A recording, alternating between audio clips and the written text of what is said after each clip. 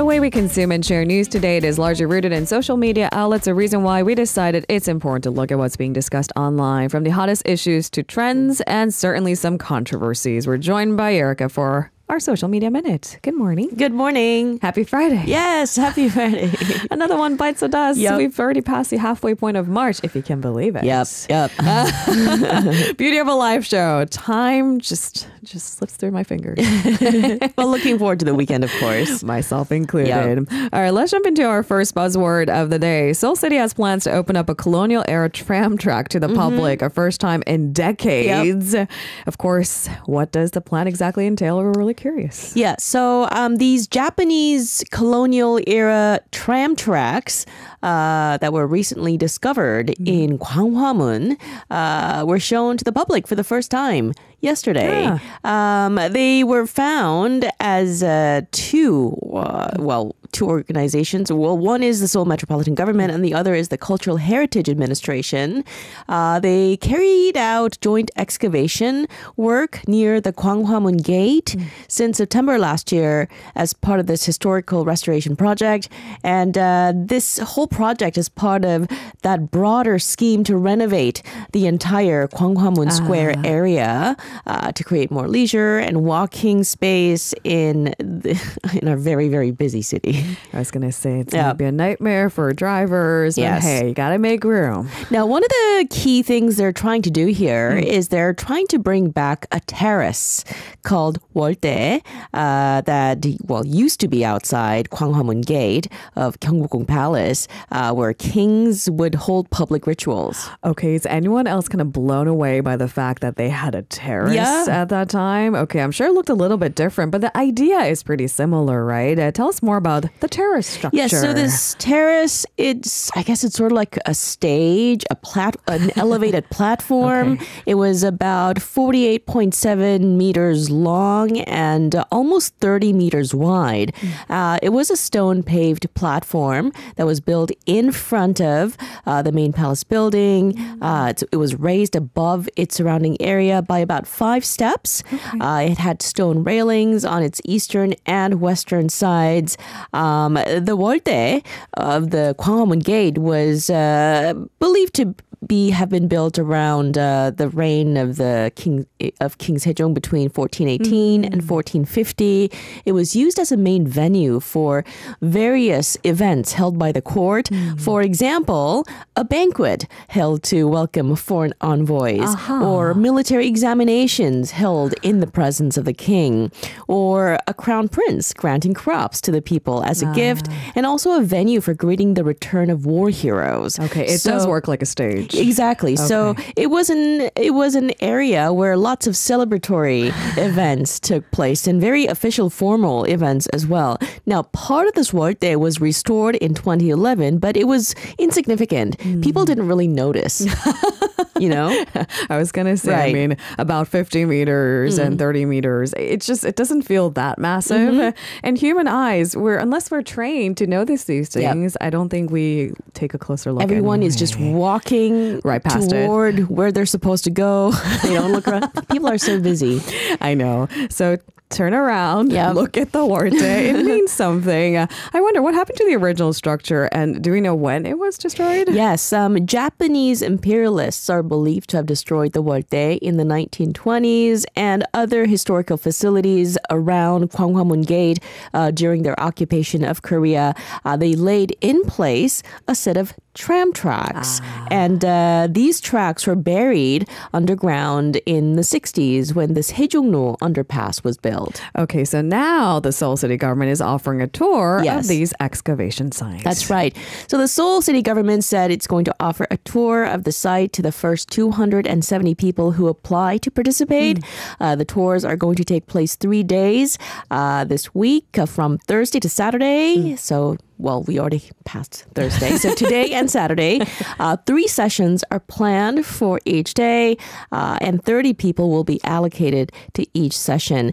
And for those who happen to miss out on their chance to join these tours, Seoul City is planning to upload an online video next month explaining the cultural significance of the Gwanghwamun Gate area and these historical artifacts that they have uncovered so far. The artifacts eventually will be preserved and exhibited at the square once the restoration work is complete.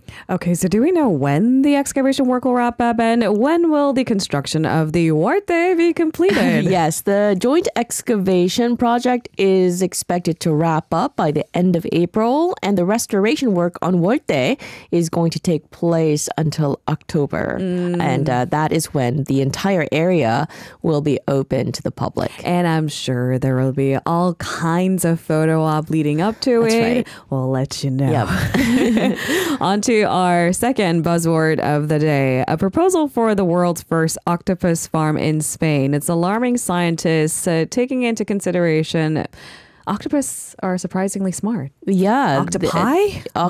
Well, I don't know. Some people say octopi. Some say octopuses. I think both Yeah. are okay, actually. They're as intelligent as cats, apparently. Really? Yep. And we're going to get into the details Okay. about this farm and why it's raising so much alarm for scientists. So what we know so far is that a farm in the Canary Islands in Spain is planning to raise around 1 million octopuses every year for food to be distributed all over the world, South Korea included, because we love our octopus.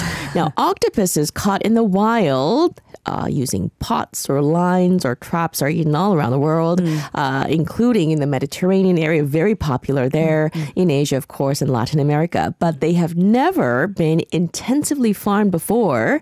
And some scientists call the proposed icy water slaughtering method cruel and inhumane. Now, the Spanish multinational company behind all of this plan denies that the creatures will suffer. So they have a humane way to farm these octopus. Well, that's what they're saying. Okay. Anyways, the race to discover the secret behind breeding octopuses in captivity, it's apparently been going on for decades. I wonder why we didn't have a breakthrough, because the demand for octopus as food has always been there, as you've said, in so many different parts of the world. So it raises questions like, is it actually really difficult to farm octopuses in a closed environment? Yes. So here's what I discovered. Apparently, the larvae of octopus only eat live food, and they need a carefully controlled environment.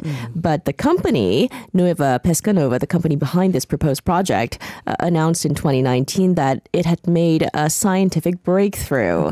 Now, the prospect of intensively farming octopus has already led to a lot of opposition. For example, lawmakers in the U.S. state of Washington have proposed banning the practice before it even starts. That's in a different part of the world. Of course, I ask, do they have the authority to do that? They can certainly stop imports from coming in, but they can't stop a Spanish company. Maybe they're concerned that perhaps a similar practice will, happen in the U.S. and different parts of the world.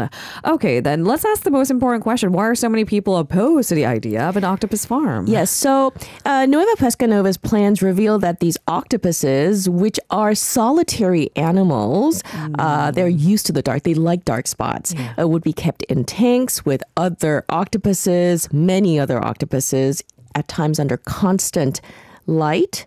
That's two strikes. Yes. So they're lone wolves and you're replacing them with many other. They like darkness. They'll be exposed to too much light. Yes, exactly. And the octopuses would be housed in around 1,000 communal tanks in this 2-story building in the port of Las Palmas in Gran Canaria. And they would be killed by being put in containers of water kept at -3 degrees Celsius.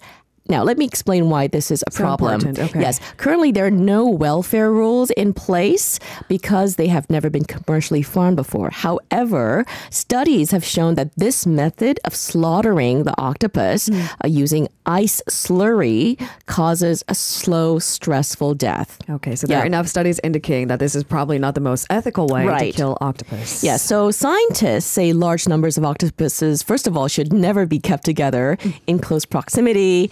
Doing this leads to a lot of stress, conflict, and even high mortality. A figure of 10 to 15% mortality should not be acceptable for any kind of farming, according to scientists. That also raises questions of waste and sustainability, too. Because we're talking about octopus as food, I understand why there will be a demand for farms, but 10 to 15% mortality is too high. It's wasteful, too. Exactly. So the Aquaculture Stewardship Council, which is the leading farmed seafood certification scheme, is proposing a ban unless these fish are stunned beforehand. Some supermarkets, like large supermarket chains, have already moved away from selling fish that have been killed using ice, including Tesco's and Morrison's. Maybe taking into the fact that that's not the most humane way to kill the fish. Okay. It sounds more cruel, but the way the fishermen have been traditionally killing octopuses is like clubbing the octopus over the head. That is apparently a more humane method of killing them. It's funny because what you don't know, you wouldn't understand, because that doesn't look humane to you. But, that it kills the octopus instantly, I suppose, as opposed to a slow death, which is a death by this cold ice water, right?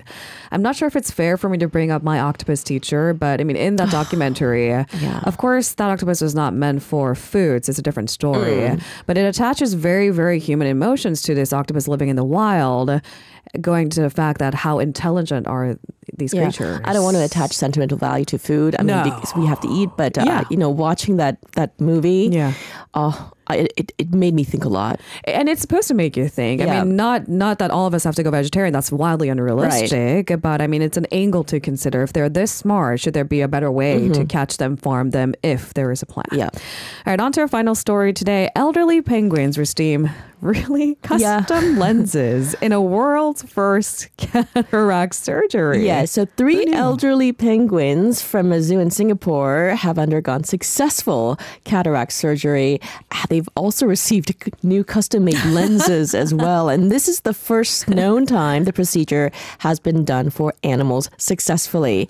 So 6 penguins, 3 of them are king penguins and 3 are Humboldt penguins from Jurong Bird Park, had this surgery to enhance their sight, to improve their quality of life. Only the 3 penguins, however, received the artificial lens, which is a world's first. That's fascinating, the fact that we can do this. But I do wonder why king penguins? Yeah, they were chosen for the procedure because, there are larger species. They have eyes large and stable enough to hold these custom lenses in place. Now, these lenses were apparently created in Germany to fit each penguin's eye based on their measurements. So they're custom made.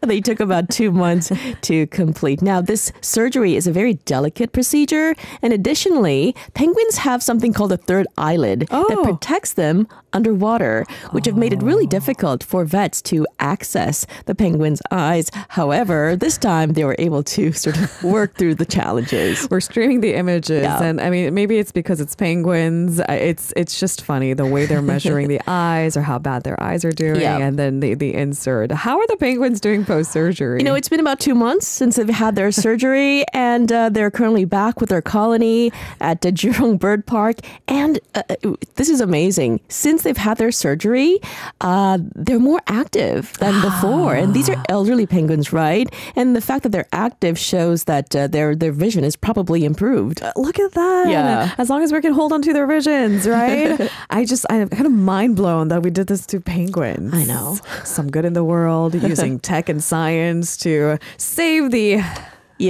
penguin species and their eyesight anyway.